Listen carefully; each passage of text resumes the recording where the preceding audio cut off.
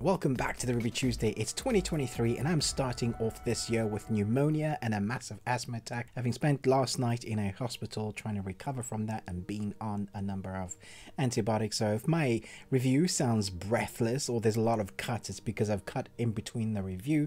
And if you're saying, Ruben, you should be resting, well, all I did was watch this series and now I'm here to talk about it. And then I'm going to go back to bed.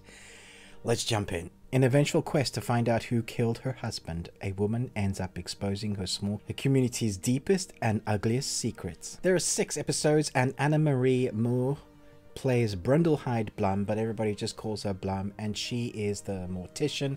She gets the bodies for the town in this beautiful, beautiful setting with mountains in the background, snowy mountains, just aesthetically pleasing series. But in amongst that, her husband dies and she's trying to find out whether it was foul play, and obviously there's some mystery surrounding that. And so what we get is this revenge mystery plotline that takes a turn that I wasn't quite expecting it to go, which was nice. But also the mystery, like the big plot reveal thing, like this is the secret that you weren't going to get, you'll probably get midway through. But there is enough here for you to be engaged with. So the story itself is very interesting. You're probably going to figure out what she's doing once she does the first thing, and you're wondering how it's going to complete. It also plays with the idea of whether a parent would actually do this, and I think that's where it comes to one of the negativities of character motivations. That's the one weakest point in this series, I think. Sometimes characters do things I just don't believe. I just don't think it would go that way. But in order for the story to progress, our characters need to do these outrageous things because this is how they've written the story around those particular character, or one particular character doing a thing to make the story move forward. There is a family that basically own the ski resort and control the whole of the town.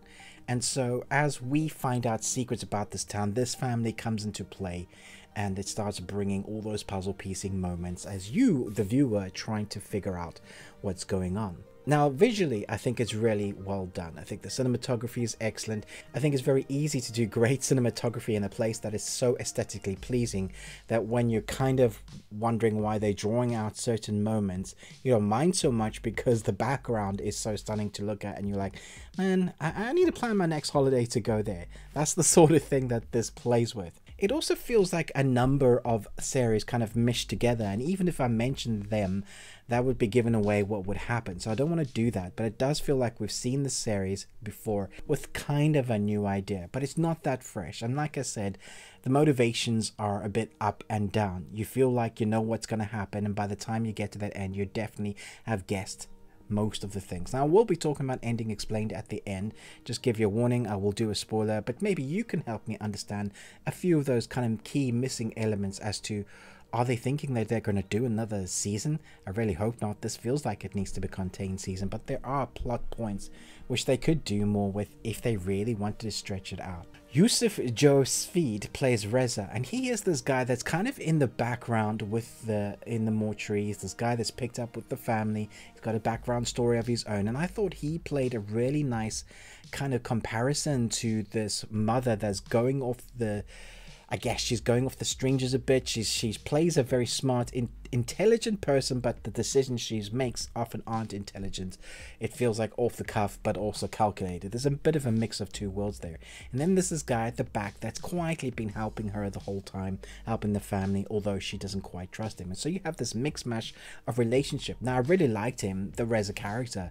I thought his character progression is interesting as we go from from episode 1 to 6. Seeing where he ends up is great. There are some character stories in this, like with the kids, they don't really add much to the plot. There's one with the daughter that didn't go anywhere. It felt like they were building it and they built it into nothing. It's just because this family is to do with the town. The daughter is somewhat a little bit involved with that, but her story isn't evolved enough for me to care about any of the kids, really.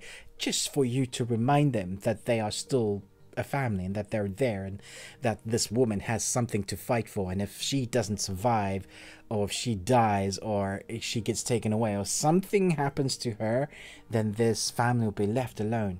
There's also the grandfather that has a background story that we don't get enough background story of. We kind of know he's involved with law enforcement somewhat, but that's as far as it gets going. So for the protagonist, they get enough backstory, and that is a mystery. Our main protagonist, Blum, she has a mystery of her own that I liked, and I think when they give us more about her, it's interesting. Everybody around feels like they don't give us enough backstory, and that includes the big bads. And I have to say, it's pretty dark and menacing, the big bads, and what they do, what they're up to, how the revenge plot storyline links into that. And when they get into them, we don't really know why, or we kind of are shown, but there's a weird justification for it, like just like as if that's the way they are and that's it. They don't really go into how, why, or give us enough. There needed to be an episode of these guys, which there isn't. So I have mixed feelings about this. Mystery, aesthetically pleasing, well filmed. I thought the acting was good. Character motivations wasn't particularly all that. Storyline was predictable but fun in parts. So every time I went up, I went down. The score I thought was good. The sound design I thought was excellent. So there are moments of heightened intensity, of just enjoyment. And I was like, yes, up. You know, the roller coaster movies that you sometimes go to and they measure it with like, woo, this is the bit where that person did that. And now we have the talky stuff that's not really revealing much of the story and feels like it's dragging it on somewhat. Oh, here's a very good bit of background story. Oh, here's some really dark story. Even though it's entertaining, I'm like, nah, that's nasty. That's the sort of stuff that you go through in this season. So I'm going to give it 3 Nicolas Cages out of 5. You got one. I was teetering on a 2.5, but I think it is better than that because I was quite entertained. I liked the mystery. Even though I guessed it, I thought, yeah, that's going to be the justification for that story. I was pleased with myself for having guessed it, so maybe that's a way of the story going, hey, did you guess where the story is going?